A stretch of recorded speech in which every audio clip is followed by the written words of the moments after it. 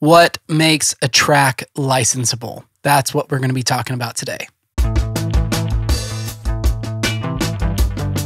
Hello and welcome to the Modern Composer Podcast. My name is Stephen Keach, and I'm a composer who wants to help you write sync-ready music so you can get film and TV placements, create passive income, and build a sustainable career in music. In this episode, we're going to be talking about what makes a track licensable. We're going to talk about mood, structure, genre, and lyrics, if that's something that you do. So stay tuned, and we're going to get into it. All right, first off, I just want to say thank you so much for listening to this podcast. If you're finding these episodes helpful or entertaining, would you mind subscribing to the YouTube channel? Subscribe wherever you're listening to this podcast. It would help out a ton. And if you really want to help spread the word about the Modern Composer, then send this to a friend that you think would benefit from what is in this episode. So without further ado, let's get into it. Before we start talking about what makes a track licensable, let's talk about what I mean by that. Making a track licensable is just making it useful to a visual medium. It's generally known that music can enhance the motion of a film or a TV show or commercial. So that brings me to the first thing that I want to talk about, which is mood. So mood is just the word that we use to describe the emotion of the track, whatever emotion it's going to convey. So if you go to any licensing site, you're going to see that each song is tagged with some kind of mood, like happy, sad, intense, swagger. These are incredibly important. It took me years to figure out exactly how important they are. A licensable track will have one or two clear moods through the entire thing. You don't want to be veering off to the left or to the right. You don't want to change the mood in the middle of a track. You want to keep it consistent and concise. That way people can find it. A lot of times the people who are looking for music for their productions are looking for a certain mood. They're going to go into the search bar at their favorite licensing company and type in happy, or, that's a general one, but you get it, inspiring or something like that. And if you throw them a curveball in your track, like you start out with a part of your song that sounds sad, but then you've got a really happy chorus section, then they're probably just going to skip your track and you're going to lose the placement. So you want to keep it consistent and concise. Mood is a really objective idea, but a lot of these terms are thrown around in the music licensing business, and they've started to mean specific things to music supervisors and anyone looking for music. For instance, swagger means music that's confident, but also kind of a little bit don't give a attitude. So know your moods, know what you're trying to go for before you even start writing. Now, let's talk about emotion. I love emotional music. Ever since I started writing music, I want whatever I do to make you cry. For some reason, I'm highly drawn to overly emotional music. Even the happy stuff that I write is typically drenched in emotion. You might think that that's a really good thing for sync.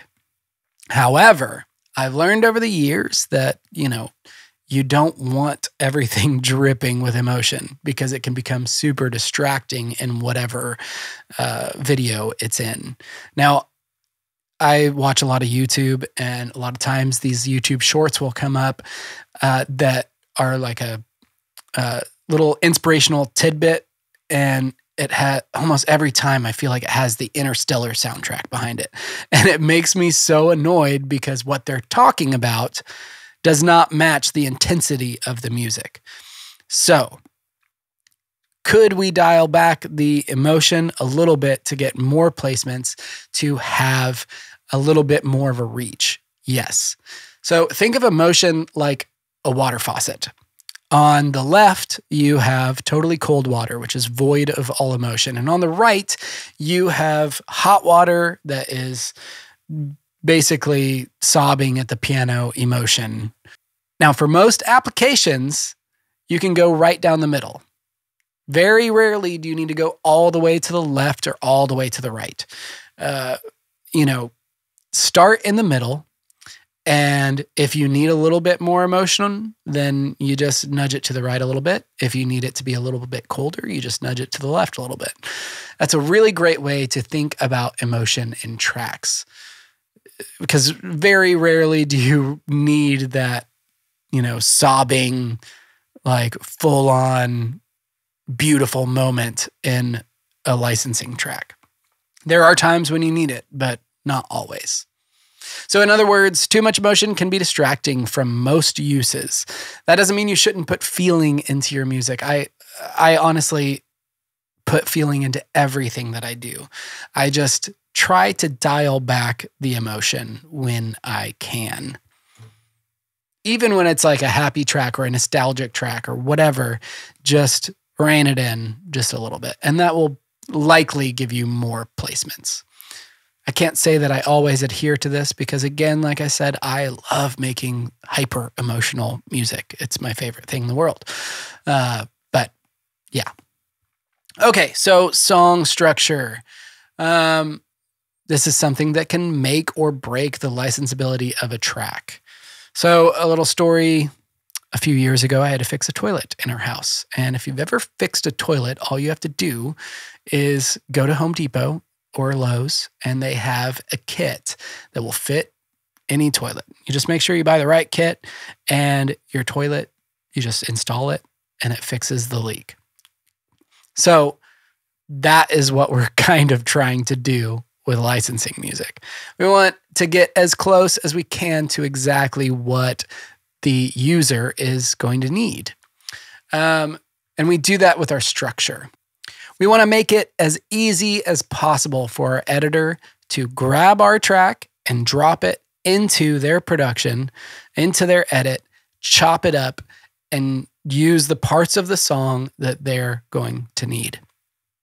So think about trailer music. Trailer music is definitely the most structure-dependent placement in this business. It's a 3-act structure, each act kind of ascending like a staircase to a larger-than-life grand finale. And it's all in 2 minutes and 30 seconds. Now, the track, when you make a trailer track, you need to make sure that it has all of the ingredients that that editor is going to need. So maybe you make the track around 3 minutes and 30 seconds long, but each section is going to be defined, and there's going to be a clear difference between the dynamic sections. You can even see it when you look at a WAV file of the track. There's going to be, this is only for the YouTube watchers here. There's going to be a rise, a drop, a rise, a drop, and then a big section, right? 3-act structure. You're giving the editor all the tools that they need, and it's clear where you make those cuts, where you decipher those sections. So when I was in a band writing songs, the typical song structure was verse, chorus, bridge, chorus, end. Now, I'm not saying that you can't do that structure in licensing music. Sometimes it works, but you don't need to. If you're writing a vocal track, it definitely can still benefit to work off of a similar structure, maybe verse, chorus, big chorus, end, that kind of thing. But if you're writing instrumental tracks, you could be a little bit more creative with your structure, as long as you are conveying 3 dynamic sections and as long as you are telling a story through those sections. What I mean by that is it's clear where you're going, and you're going to give different levels of energy in each section so that the editor can chop it up and use it where they need to go. Because a lot of times these things get also chopped down from 2 minutes and 30 seconds, not just trailer tracks, but commercials and YouTube videos and TV shows. All of those are going to get chopped up into little tiny sections, or they're going to extend one section throughout the entire video. So you want to make sure that you're able to loop sections, chop sections, and make it very evident where each section starts and where it ends. One thing that we can do to increase the licensability of our tracks in the structure is add a new element every 4 to 8 bars. You don't want to be switching from little dynamic section to a huge dynamic section super quickly. You kind of want it to be a gradual increase and then a drop off and then a big hit, right? So if you can make little subtle changes every 4 to 8 bars, it's going to keep the listener intrigued without distracting from whatever is going on in the video. Maybe it's a tambourine that comes in for 8 bars and then goes away, and maybe the guitar drops out there or something like that. You kind of understand. You can kind of play around with which elements of your track are going to be in at any given time. And it's nice to switch it up every 4 to 8 bars. So in between all these sections, you want to introduce stops, risers, filter sweeps, and whatever production tricks you can throw in there to make the transitions between each section super exciting. That is going to help with the overall transition from part to part in the video. Pay attention to YouTube videos, pay attention to commercials, pay attention to TV shows. There's almost always some type of transition, swell, or exciting thing that happens whenever they're using those placements or going from scene to scene. Make a clear beginning and ending to every track. Make sure that those are concise and clear. So end your tracks with like a bumper or a stinger. That'll go a long way. A lot of times people will just use that bumper or stinger. Now, what is that? That's basically just like a little tag that you can add at the end of your track. I kind of think about, I think it's a football theme. There's a stinger. Anyway, it goes da-da-da, da-da-da. Tell me what that is. I think it's football. I don't watch a lot of football, but if you do, maybe you know. That is a stinger, just a quick little turnaround that someone can use for like a logo or something like that. And sometimes that is all that they're going to use from your track. And if you add that at the end of your track, then you are going to get more placements. So one thing to note is that custom scores don't automatically make good licensing tracks. The structure is often too specific or erratic, and it needs to be reworked to be good for licensing. So a lot of times when you're writing a score like that, it's going to be changing moods, time signatures, genres, just a little too quickly or a little too erratically because you're scoring straight to the picture. Think about an editor taking a stock music track and chopping that up into little pieces and moving that around. You wouldn't want to release just that. So it's good to rework your custom tracks if you're scoring a short film or something like that.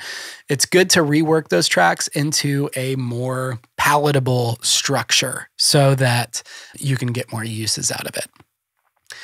A good length of time for a licensing track, a licensable track, is between 2.5 minutes and 3.5 minutes.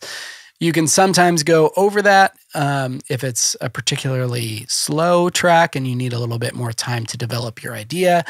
And sometimes you can even go under it. I have a track that is 60 seconds long. It was a very concise commercial track that I did, and it has more licenses than I can count. It is probably my most licensed song. Don't feel bad if you're doing 1 minute long tracks. Now, I can't say that licensing companies will always take those 1 minute long tracks, so maybe it's better to do a longer one, but sometimes they do. So don't be afraid to pitch those. All right, let's talk about genre. What genre should you be writing in, and what will get you the most placements? It's hard to say. It's a hard question to ask. There's room for most genres in the licensing space. When I was a staff composer, one of our jobs was to tackle all the oddball genres. So that went from sea shanties to Bollywood music, and it went all over the place. We did all kinds of genres. And we were a little bit of a rare case because we were on salary. Our pay wasn't dependent on how well our tracks did. And obviously those more left field genres aren't going to get as many licenses. However, The licensing company appreciated us making those oddball genres because it kept the client base happy. Anyone could go find whatever genre they wanted to on the platform. So if you made an odd and specific genre, a company might accept you because they need something like that to round out their catalog. However, I don't suggest starting there. There are definitely some genres that will license better and would be a better place for you to start. Those include cinematic, corporate, singer-songwriter, as long as the lyrics aren't too specific. Pop rock, electro-funk, hip-hop, lo-fi, hip-hop, indie, lo-fi, indie, lo-fi, whatever you want to add at the end there. Ambient. There are so many genres that are super licensable. Now, unfortunately for me, early 2000s emo and hardcore doesn't really make the list of licensable genres, which is a bummer if you know my history, because I can do that.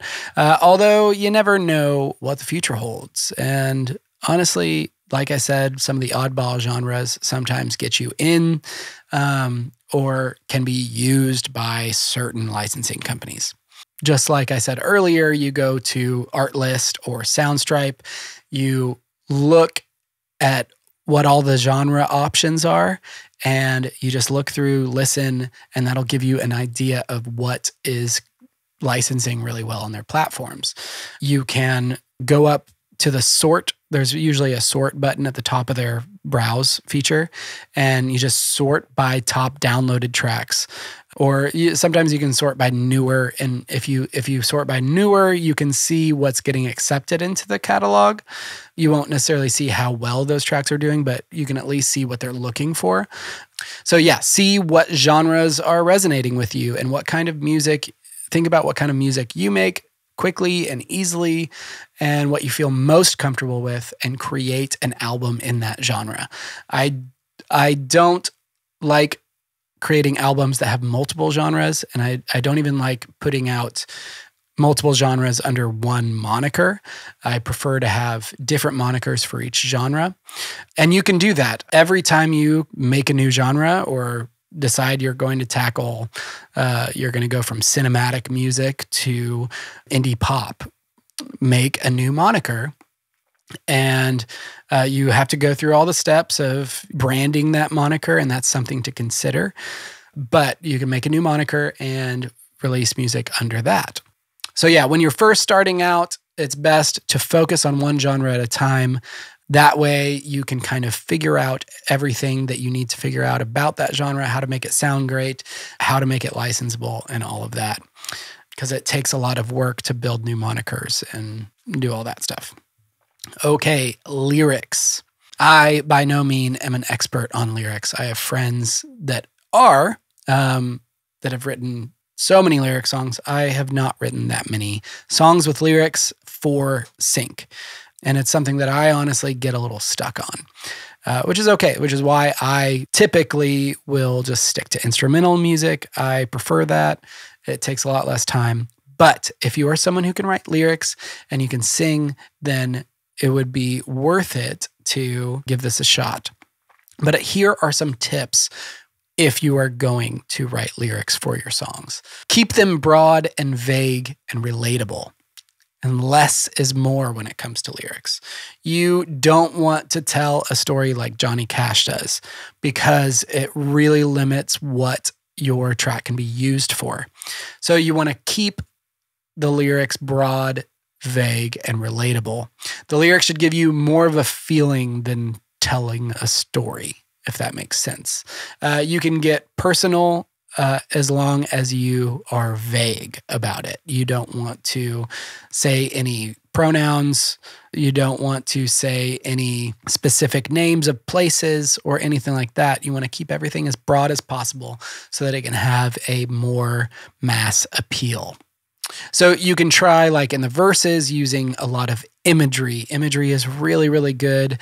Like when you're talking about landscape imagery or something like that, you can say stuff like the sky is on fire, the sun goes down, white streaks across the sky, blah, blah, blah. Those are terrible examples. Don't use those. But for the choruses, use really direct lines, like tags that communicate an emotion. I'm going to get it. Give me something new.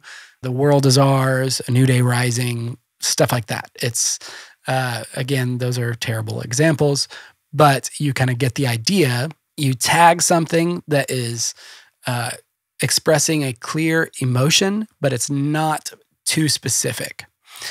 So here are a few topics that license really well. These aren't the only topics. You can expand on this. You can make it as personal as you want to, as long as it's broad enough. But you've got togetherness, changes or changing, strength, overcoming hardships, newness, like I said before, give me something new, readiness, I'm ready, non-romantic love. This is important. Believe it or not, love songs don't license very well unless the lyrics are vague enough to apply to any kind of love. Brotherly love, love between friends, loving a pet, loving your mom, that kind of thing. You don't want to get too personal in that way. But again, less is more. It's okay if your lyrics are sparse. It's actually better that way. Repeat lines as much as you can without getting annoying. And you don't have to write a lot of lyrics. You can leave a lot of blank space in these types of usages because, again, somebody's going to chop up your track and make it work with their video. Also, always print an instrumental version of your track. Sometimes they use those in tandem, so they'll use mostly an instrumental track, and then at the very end, they'll tag that final chorus line or whatever it is. So make sure you're printing instrumental versions. Well, those are the basics. I could talk about this probably forever. And the reality is that you never really know exactly what's going to make something licensable. Some tracks have the it factor, and that's really hard to nail down. Some tracks are just that licensable without following any of these rules. But this is a really great way to start. Just kind of follow these as guidelines, not really rules. Also, push the boundaries if you want to. Figure out the rules and then just push the boundaries and do something totally crazy and off the wall and see if it works. You don't know. I mean, this is all a little bit of a trial and error situation. All right, if you have any questions about this stuff, feel free to leave it in the comments if you're watching on YouTube, or just reach out to me on the Modern Composer website. That's just themoderncomposer.com. Thank you so much for listening to this episode. I really hope it helps you make some super licensable music and get some big placements. If you want to kickstart your journey into licensing music, check out my course, The Sync Process Challenge. It's a 5-week digital course that will take you through the entire process of creating your first licensable pitch to licensing companies. By the end of the course, you will have a 3-song EP of highly licensable tracks that are ready to pitch. Right now, I have a limited number of spots available for the pre-sale at 40% off. So make sure you go reserve your spot now. Click the link in the show notes or go to themoderncomposer.com/sync-process-challenge to learn more. Thank you again for listening, and we'll see you in the next one.